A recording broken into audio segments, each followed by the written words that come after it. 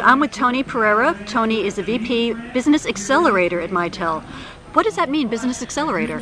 That's a great question. So what it means is look for new opportunities, new areas where Mitel can get in and drive new segments.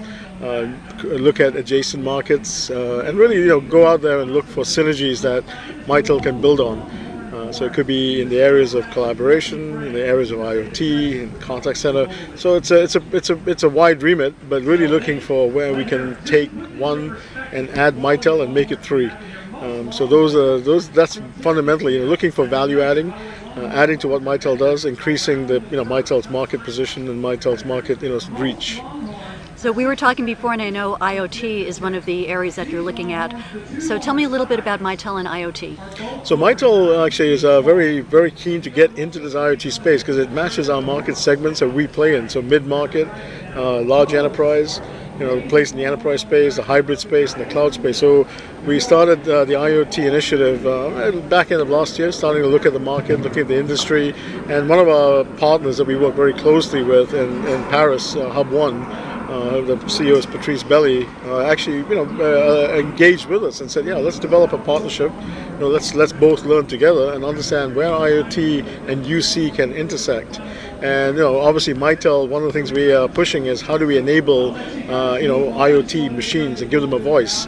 And this was very interesting because mainly IoT systems typically look at events. But then what do you do with the event? You can send an SMS or you can send a text message. But sometimes you need to take IoT and connect the sensor to a live human. Maybe it's a technician, maybe it's an expert, maybe it's somebody in security who can immediately respond. So what we said is, our focus will be how do we connect the world of IoT to the world of UC. And this is where Mitel excels because Mitel understands workflows, Mitel understands the connection between the machine world and the human world. So powering those connections, making it easy, demystifying it, making it simple, that's really our objective. So we want to make IoT real in the real world. We don't want IoT to just be a science project. We want it to be something that benefits customers and partners.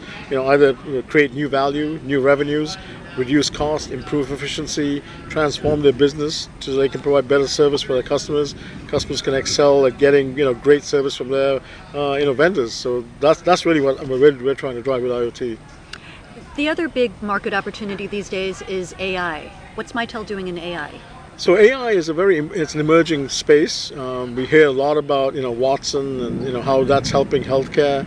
So we're probing into new development, new initiatives, new startups that have got very interesting AI capabilities. Putting AI into machines that can do autonomous capabilities, so you can reduce the bandwidth that you take from the machine back into the network. Let the machine be more autonomous. Let it provide you with the payloads, the data that you can transport over low bit rates and low and conserve power. And also find ways of connecting information into databases to automate service. So how do you enable, say, key data through a collaboration app? Pick the data, look at, say, a license plate, and be able to go and dip into a database and provide the information immediately within seconds. So then somebody, say, in the law enforcement area can respond to it, or a doctor who can use the AI engine to allow patients to interact and provide all the symptoms, and then the AI engine can then escalate, say, to the doctor and say, hey, you need to call this patient and treat them because this is something that's beyond a flu virus or a cough. So AI can help take the load off because everybody's stressed. Everybody's got too much on their plate. They don't have enough time. There's not enough people.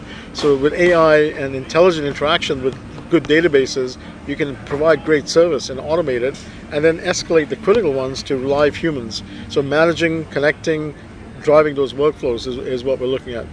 Are there any other market opportunities that you're looking at in your group? Yeah, I mean, my mind is always open. I get pushed into, and I get requests from any of the senior team in Mitel to say, to go look at new areas. So I'm constantly on the hunt for new opportunities where Mitel can add value. And sometimes the danger is you end up with too many science projects. So I got to be careful that I don't create too many science projects.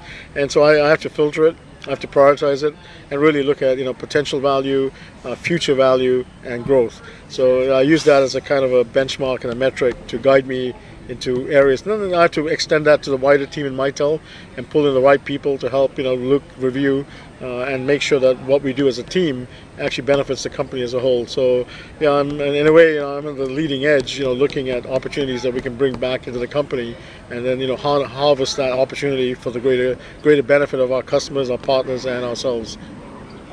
Excellent. Well, thank you so much, Tony. Great.